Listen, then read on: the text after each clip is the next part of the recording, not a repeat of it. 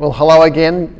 I hope you've enjoyed this series on the everyday way. We come to our last talk today from 1 Corinthians chapter 11, verse 17 to 34, truly remembering Jesus. Let me pray before I start. Heavenly Father, we thank you that you have spoken to us through this letter in 1 Corinthians. Father, we pray that we are still growing in doing everything for your glory. And Father, we pray now that as you teach us from your word about the Lord's Supper, it might help us to show what truly matters to you. And Father, we might be people who are not just hearing about Jesus' love, but putting it into practice. We pray this in Jesus' name. Amen. Well, if I was to ask you what makes for a good Lord's Supper or what makes for a good Holy Communion, what would you say? I think we immediately think of our experience, our traditions in our church. We think of whether we like the common cup or the individual cup, whether we like going to the rail or whether we like staying seated. Today we're going to see what really matters to God when it comes to the Lord's Supper. Today, as I said, is the last talk in our series on the everyday way of the worship of God, the way of giving glory to God, whatever we're doing, not just in church. But when we come to this section, Paul's letter, he hones in here on his teaching about the Lord's Supper. Now, just at the outset, it's clear Paul is not thinking of exactly what we do when we have communion. I mean, we have it in a church building on a particular day with a little bit of bread, a little bit of wine and grape juice. I usually lead it, or some other ordained minister. Clearly what the Corinthians were doing was different. It's quite clear from the text they were sharing in a full meal together. I mean, otherwise Paul wouldn't talk about having homes to eat and drink in. There was no way that the way we do it, anyone can get drunk unless I feel particularly thirsty. We do things very differently, but the core of it is the same. Eating some bread and drinking some wine to represent Jesus giving his body for us and Jesus shedding his blood for us. Christians down through the centuries have covered the details in different ways, but these elements have been the physical constants through the ages. Now, just by acknowledging that, we should realise the details of our ceremony should not be the centre of our attention. The Bible gives us plenty of freedom in that regard. So what is the Lord's Supper all about? Well, Paul's actually already given us some teaching about it earlier in 1 Corinthians chapter 10, verse 16 and 17. So let's go back there and just remind ourselves of what we heard. 1 Corinthians chapter 10, verse 16 and 17. Paul writes, "Is not the cup of thanksgiving for which we give thanks a participation in the blood of Christ? And is not the bread that we break a participation in the body of Christ? Because there is one loaf, we who are many are one body, for we all partake of the one loaf." So in verse 16 there, Paul's rhetorical questions to the effect that when we eat and drink in the Lord's Supper, we participate or share in the body and blood of Christ. Now, this can't mean that we're doing something that merits our salvation. Remember, from chapter 1 in Corinthians, we do not boast in ourselves, we boast in Christ alone. And we need to speak against the Catholic heresy, the Roman Catholic heresy of transubstantiation. We are not re-offering Christ when we conduct the Lord's Supper. We're sharing in an offering that's already happened and that is done. It's the offering of Christ himself on the cross about 2,000 years ago. And so we eat and drink with great thankfulness because as I remember Jesus' death and I trust in his death is my death and his suffering is my suffering. So that now for me, judgment is done. My sins are forgiven. My transgressions cancelled. I have peace with God and I look forward to resurrection and life with God forever when Jesus returns.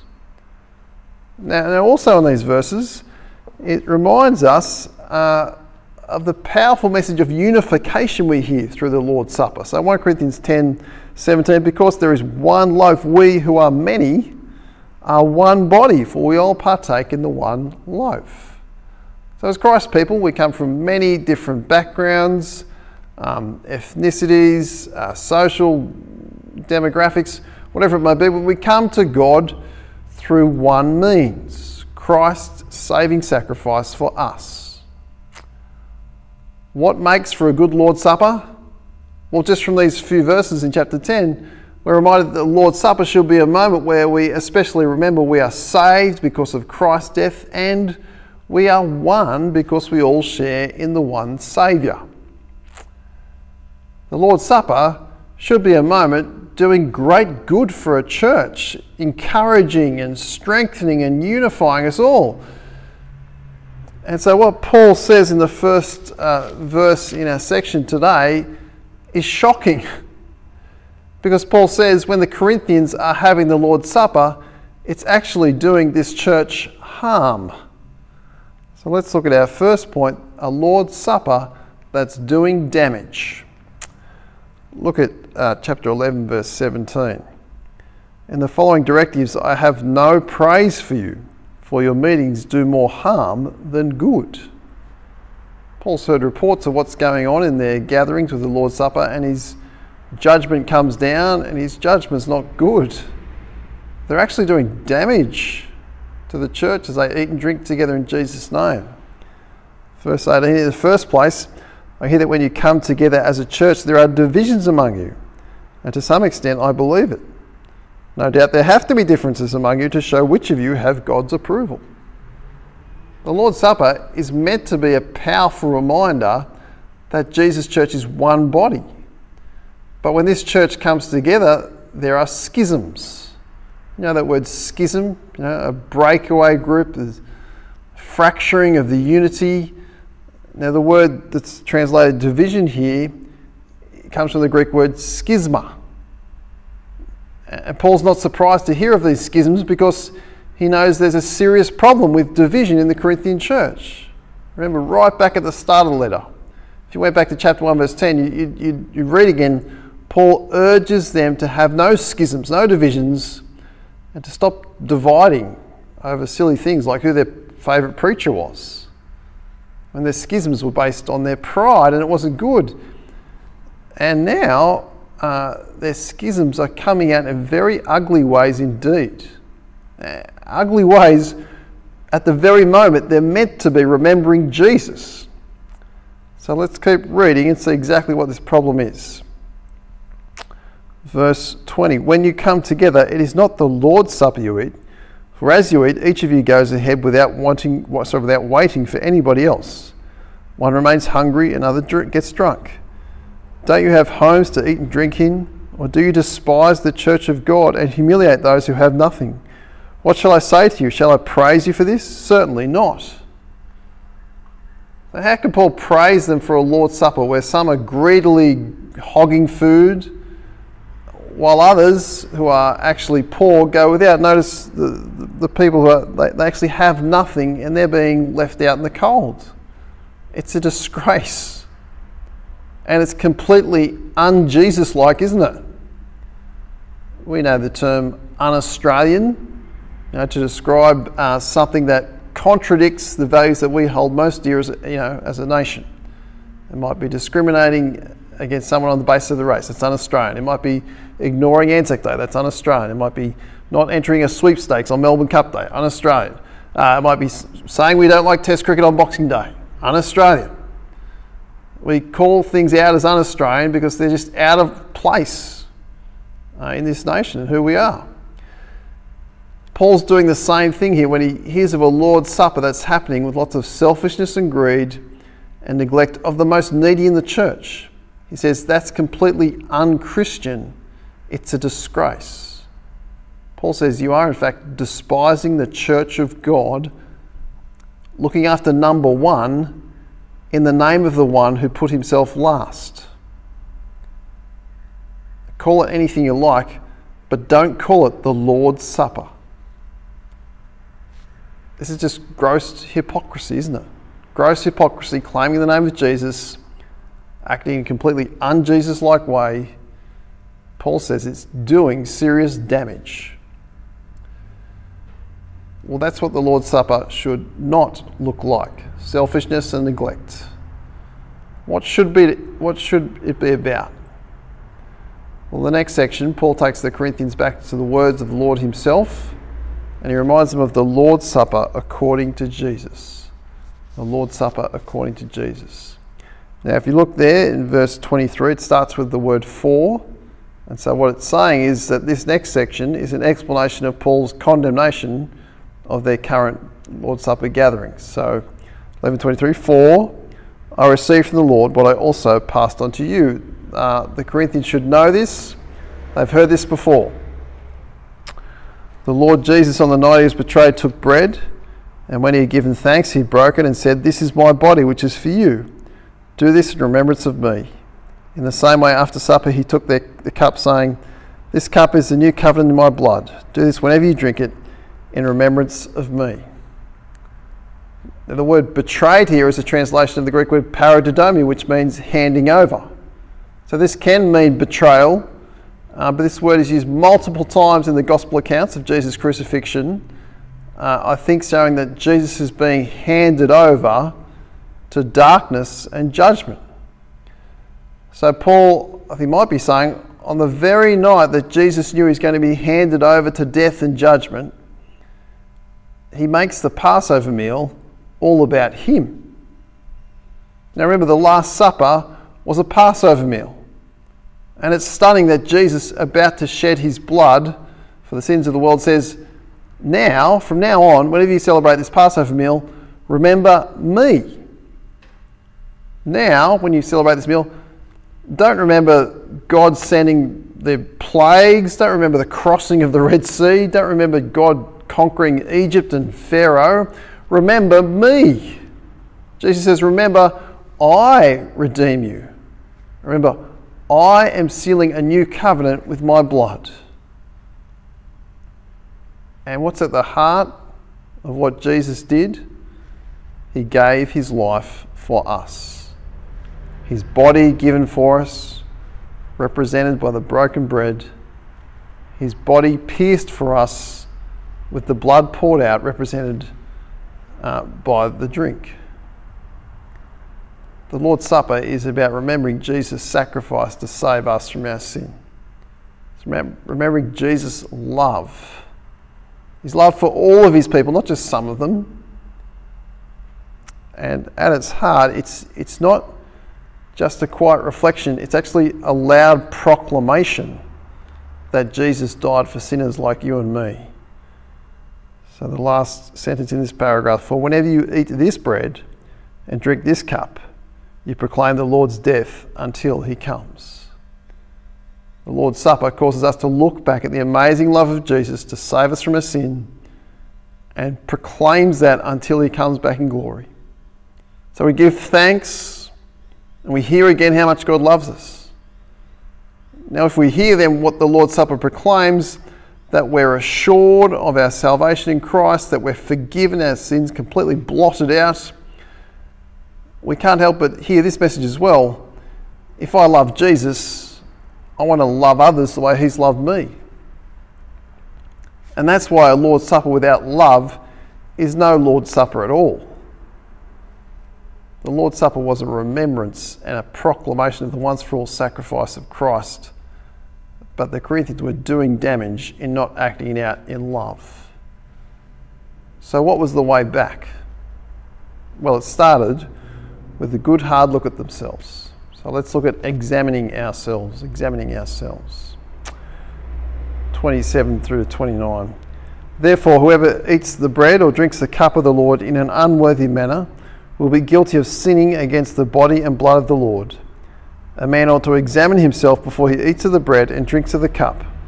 For anyone who eats and drinks without recognizing the body of the Lord eats and drinks judgment on himself.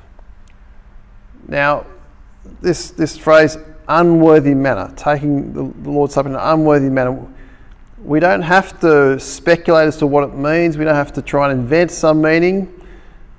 We saw what it meant in the first section of the passage. It's claiming to remember Christ and then be full of greed, neglect, selfishness, even to the point of humiliating those whom Jesus died for.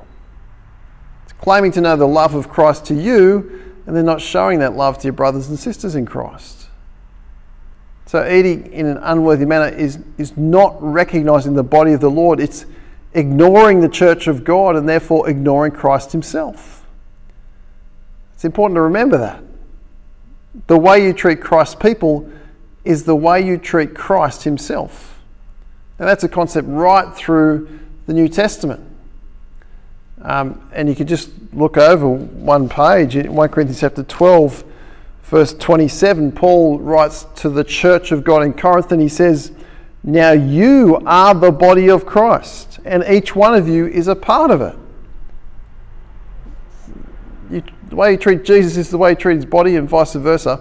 That's why Jesus in the parable of the sheep and the goats in Matthew 25 says, "Whatever you do to one of the least of these brothers and sisters of mine, you do to me.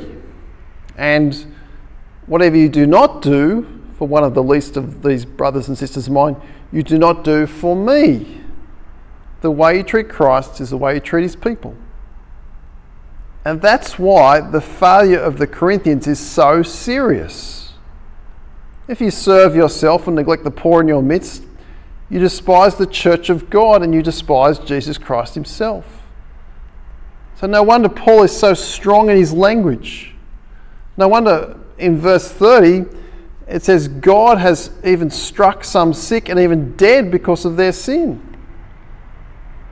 No wonder there's a great need to evaluate ourselves now so we don't face condemnation eternally. Verse 31, back in chapter 11.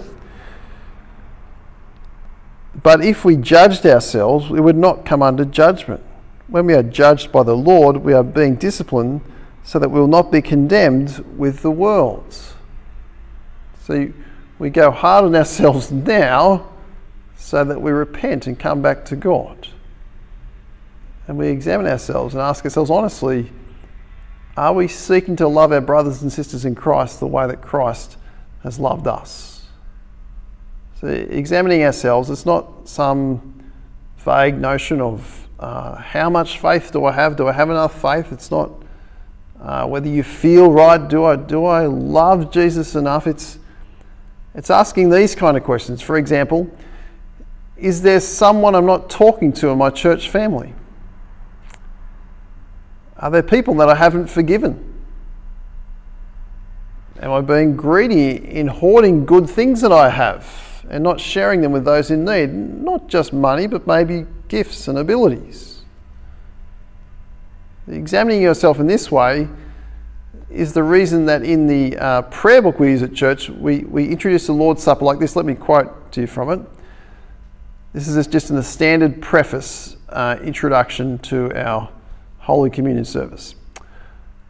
"But those who would eat the bread and drink the cup of the Lord must examine themselves and amend their lives.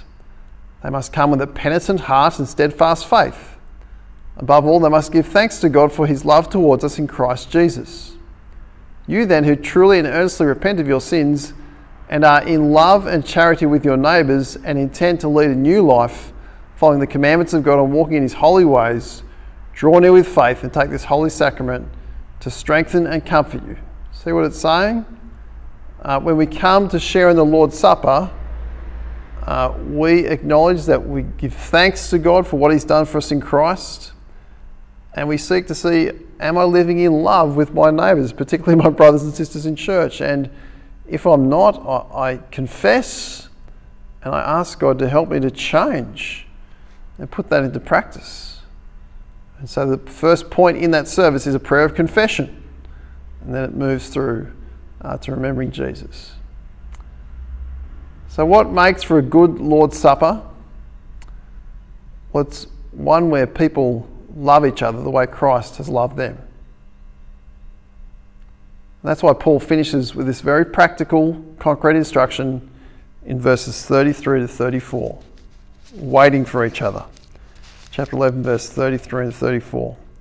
"So then, my brothers, when you come together to eat, wait for each other. If anyone is hungry, he should eat at home, so that when you meet together, it may not result in judgment. And when I come, I will give further directions."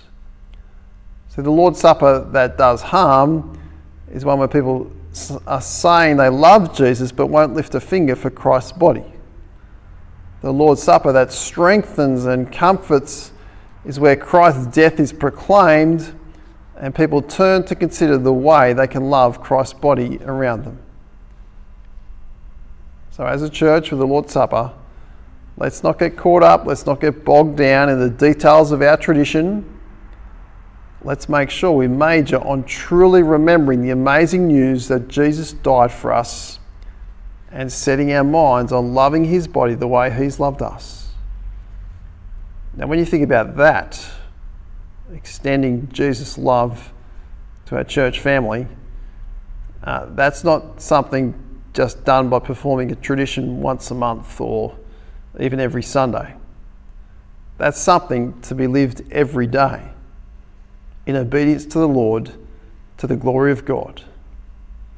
It's really just what Jesus taught his disciples in John 13:34. A new command I give you, love one another. As I have loved you, so you must love one another. By this, all men will know that you are my disciples if you love one another. One of the marks of a Christian church is conducting this meal called the Lord's Supper, where we remember why we're saved, remember God's love, remember that we are to be a people of love too. But Jesus said the mark of being his people is that we would love one another the way he's loved us. Let's pray. Heavenly Father, as we reflect on this teaching on the Lord's Supper, first of all, we want to say thank you for the gift of Jesus, for giving his life to us so we could share in your life. And we want to say sorry, because as we hear about this situation in Corinth, we can know there are ways we have failed your people, and so we've failed loving Jesus. And Father, we thank you that we can be forgiven, and please change us and help us to be people that are eager to show your love to your people. And Father, we pray that as we do that, it will bring great glory to you so that others can come to know Jesus and be saved. We pray this in Jesus' name. Amen.